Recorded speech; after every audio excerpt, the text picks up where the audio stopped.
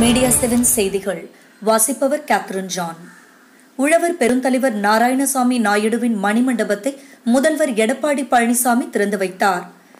விவசாயிகளின் நலனுக்காக பல்வேறு போராட்டங்களில் ஈடுபட்டு அவர்களுக்கு பல்வேறு சலுகைகளை பெற்றுத் தந்தவர் உழவர் பெருந்தலைவர் நாராயணசாமி நாயுடு.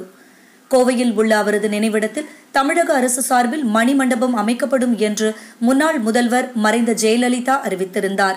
இந்நிலையில் ரூபாய் 1.5 கோடி நிதி ஒதுக்கீடு செய்யப்பட்டு அவரது நினைவிடம் உள்ள அன்னூர் வட்டம் வையம்பாளையத்தில் மணிமண்டபம் கட்டப்பட்டு அதற்கான திறப்பு விழா இன்று நடைபெற்றது. நகராட்சி நிர்வாகம், ஊரக வளர்ச்சித்துறை அமைச்சர் SP வேலுமணி தலைமையில் நடைபெற்ற இதில் செய்தி மற்றும் விளம்பரத்துறை அமைச்சர் கடம்பூர் ராஜு முன்னிலை வகித்தார்.